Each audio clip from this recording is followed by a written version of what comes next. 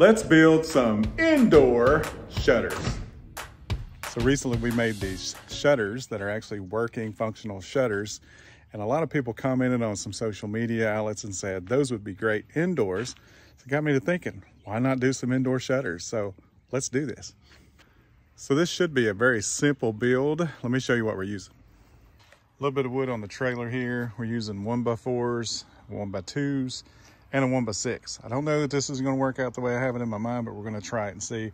We may have to change this as we go, but as for now, this is what I'm using. I've just got one 1x6. It's all spruce, untreated because it's going indoors. It's a fairly inexpensive project as long as it works out the way that I think it will. So we're making these 50 inches long, and so if you've got a saw like this, you may not. You may just have a skill saw, whatever you've got.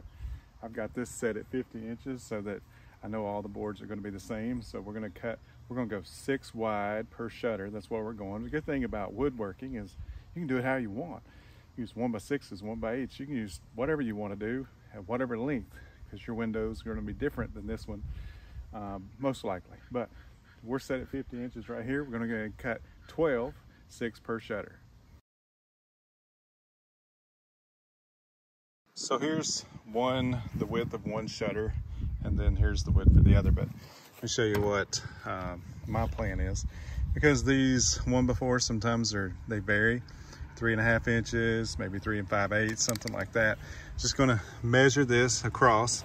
Now we need our shutters to be minimum 20 inches. This just happens to be 21 inches. So we're going to go with this and cut some 1x6s and some 1x2s to go straight across, and then cut some longer ones to go up through here. So here's where we're at right now. We've got our foundation. Our width is 6 wide, and then we come back with these 2 strips up through here. But we came across with this 1x6 here, and those are 21 inches. But you'll have to base it off your boards, obviously, if you're making this.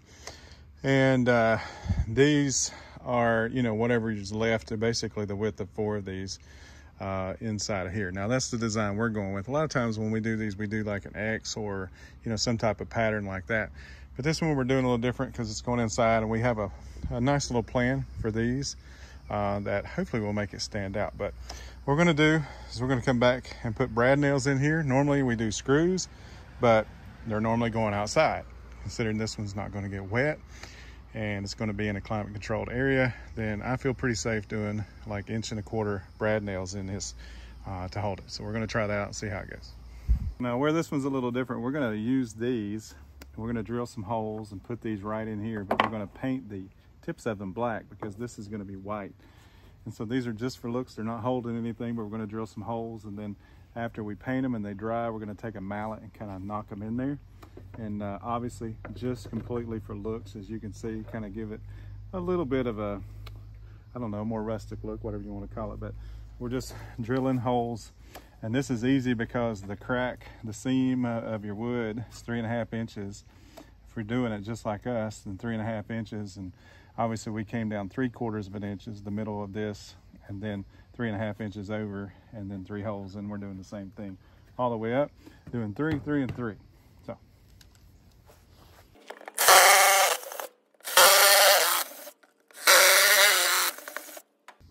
So once again, here's our bolts. These are 1-inch bolts because their thickness on our shutter is about 1.5. And so we've got them lined up here. These were 33 cents each at our hardware store. So, not very much money to add. I think it adds enough to the looks to justify 33 cents a piece, and we're only using like 18 of them. And we're gonna use some flat spray paint and just, spray paint the tops of them, and then beat them down in there with a rubber mallet. When we're completely done with it, that'll be the last thing that we do. All right, so we just lightly sanded our shutter down just to make sure that the edges were good and everything. Not too concerned about getting it really, really good sanded, but that's just me, not too concerned about it. Now we're gonna paint this, and I'm using just a Rust-Oleum white, and we're gonna spray paint it. And then after it dries, we'll move on to our next step of putting our bolts in and see how that looks.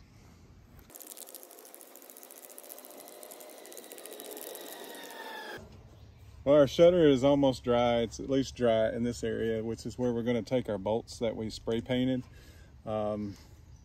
And these are not functional at all, but you can see where we spray painted the tops and they're dry. And we're just gonna take these and put them in each of these holes that we've pre-drilled, and take a rubber mallet and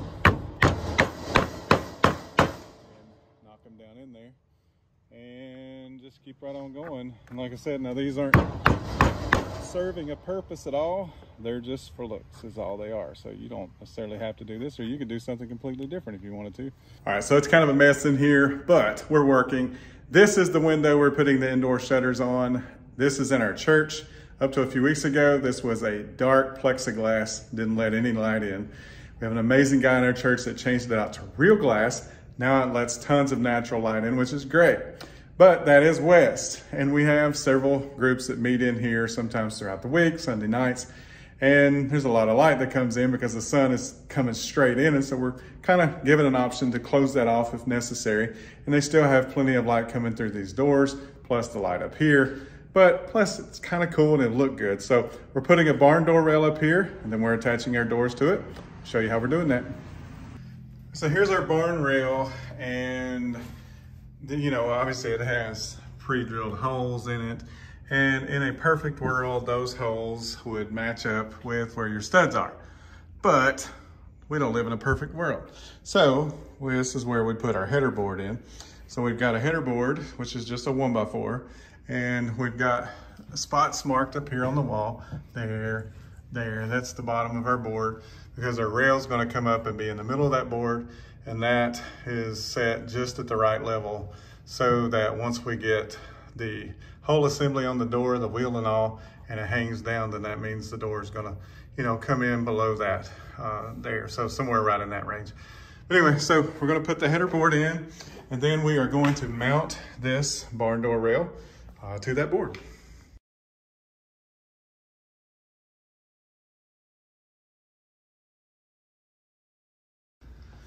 All right, so our rail is up and ready. Let me show you, you know, because here's our header. And then we just centered this the best we could. You know, we made sure that it was level all the way across. And then there's these that they kind of like, they're stoppers. And we're not sure where they need to go yet, so we're gonna leave them loose. So you just put them on the end, and slide them on like this.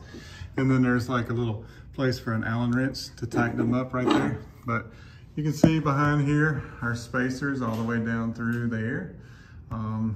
Makes it nice. So we are ready to hang some doors. So here's our doors, and you can see that our bolts that we used, we spray painted black. Just adds a little, you know, different touch to it. And then our hardware that come with the barn door rail, all you do is drill holes straight through here, and you know, make sure they're lined up, and then use those bolts to just tighten up. And then you've got your wheels on there, very secure. And then he already has one hung up over here, and you can see how that goes. And you can see how easy it is to go ahead and hang one. Here we go, he's hanging this one. It's that easy. So we have to adjust the stoppers a little bit. We're gonna put some handles on here as well so that we can keep fingerprints off. And we're gonna put some guides on the wall so that this right here does not happen. And of course, we wouldn't want anything to fall on anybody. So we're gonna do that, and then we'll show you what it looks like when they open and close. So now these guides, at least it's what I'm calling them, is guides. My experience, you have to buy these separately. I've dealt with them on the exterior, but have never really done any on the interior because there's not really need to, because we've only done like doors and stuff like that. So, but you can see what the guides are for, to keep your shutter or whatever from swaying out so far. And so that's mounted, but these are adjustable. You just loosen these up, back it up, adjust that, whatever, which we're gonna do. But that's kind of the idea, and that's how it's supposed to work. And of course, as they both shut, then it stays on that. So put some handles on, we'll be done. All right, so there they are finished. Just gonna show you what it looks like when we close them. We put a couple of small little handles on there just so that we can keep fingerprints off. And now you can see, nice. And then if you'll open it back up, and it's amazing. and pretty inexpensive to do. So we're a total of about 200 all in. We got 70 in the barn rail, and includes the wheels and stuff and the hardware. And then the little guides down here at the bottom to keep it from swinging out are $15. All that we got on Amazon. I don't have anybody specifically we could recommend because we've ordered numerous ones for different ones, and they're all the same pretty much. It's just really a matter of price and length, so whatever you choose.